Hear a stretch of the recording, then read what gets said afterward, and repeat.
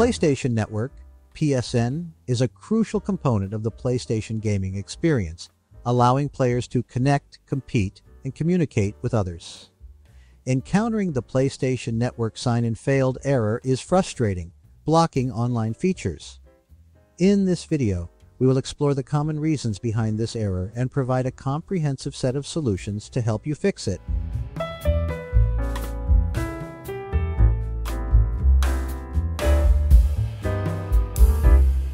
By the way, please like and share our videos to help those who has the same issue so that we can help them too. Once you're done, let's begin. Solution 1.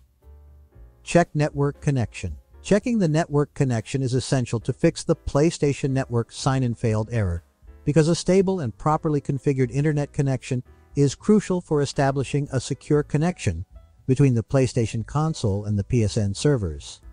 Network issues such as a weak signal or connectivity problems can prevent the console from connecting to PSN, resulting in sign-in failures. Solution 2. Check PSN server status. Checking the PSN server status is essential to fix the PlayStation Network sign-in failed error because it allows you to determine whether the issue is on your end or with the PSN servers. By visiting the official PlayStation Network service status page, you can verify if there is ongoing maintenance or a server outage. Solution 3. Verify login credentials. Verifying login credentials is important to fix the PlayStation Network sign-in failed error because incorrect or outdated login information can prevent you from accessing your PSN account.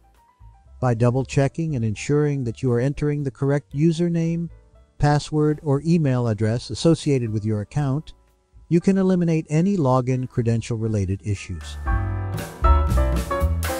Solution 4. Update system software. Updating the system software of your PlayStation console is essential to fix the PlayStation Network sign-in failed error because outdated software may cause compatibility issues when connecting to the PSN servers. By updating the system software, you ensure that your console is equipped with the latest features, bug fixes, and security enhancements provided by Sony. Solution 5. Restore default settings.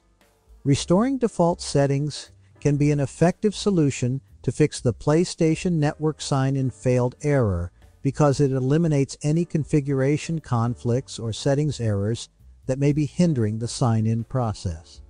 By resetting the console to its default state, you essentially start with a clean slate, ensuring that any problematic settings or conflicting configurations are removed.